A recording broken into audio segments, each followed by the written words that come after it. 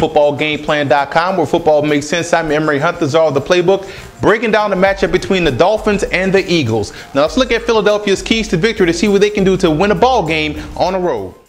I look at the Philadelphia Eagles offense and I like what I see as far as the speed is concerned, and you're going to need that speed to combat the speed of the Miami Dolphins defense, and that's where the Eagles have the advantage. The Eagles have two quarterbacks. We don't know which one is going to start the ball game, whether it be Michael Vick or Vince Young, but both guys have the ability to escape pressure, and that's what causes a lot of stress for a defensive coordinator. And so when you have that type of speed back there at the quarterback position, you also have the speed on the flanks, and you also have the speed in the backfield with Sean McCoy. That is how you combat a 3-4 defense, by staying in spread formations and operating out of those 3-by-1 sets or 4 wide receiver sets. And I think the Eagles are going to do a great job of that this week against Miami. When you have plays like this, these quick tosses, although that sprint draw, weak side sprint draw that they like to run, you have an explosive back in McCoy, you can put a lot of pressure on that defense to make sure they play contained. And I think that's where the Eagles can take advantage of an over aggressive Miami Dolphins defense. Now you look at the defense side of the football for Philadelphia. They have to come in and make sure they do a great job of disrupting timing for Matt Moore. Matt Moore is a rhythm quarterback. If he gets in the groove, he can have some success, but the Eagles can't allow things like this to happen to where they give up on plays or not doing a great job with run fits, because quiet as kept, Reggie Bush is having a solid year. So the Eagles have to come in and make sure they make Miami one-dimensional. I would take my chances with the passing game, so you have to make sure you stop Reggie Bush and Daniel Thomas out there in the backfield. Now let's look at Miami and see what the offense can do to attack the Philadelphia Eagles defense.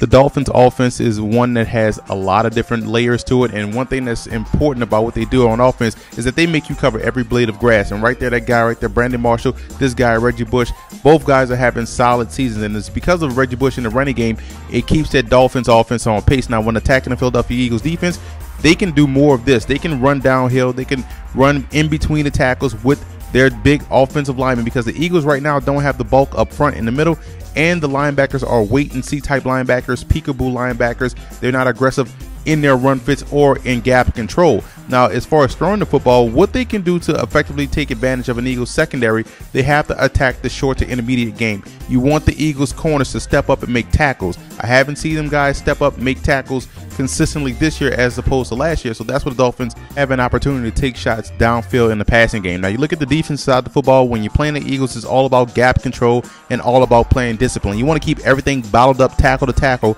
and that's how you take away their sprint draw running game and keep Michael Vick or Vince Young in the pocket. If the Dolphins can do so, they can have some chances to make some plays on some tip pass or interceptions. Now let's take a look at the X factors in this ball game, both offensively and defensively, to see which players or player has an effect on the outcome in this ball game. X factor for the Eagles has to be pass protection. If they could protect Michael Vick or Vince Young, that goes a long way in making this offense continue to be explosive. Now you look at the Dolphins X factor, it has to be defensive contain, because you don't want this to happen to you when you're playing Vick or Vince Young. Otherwise, it could be a long day for that defense. I'm going with the Dolphins in this game. Right now, the Dolphins are playing just about as well as anyone in the league. Defensively, they're getting at the quarterbacks. They're getting teams off the field on third downs. And offensively, they're well balanced, and that could prove to be a huge issue for the Philadelphia Eagles.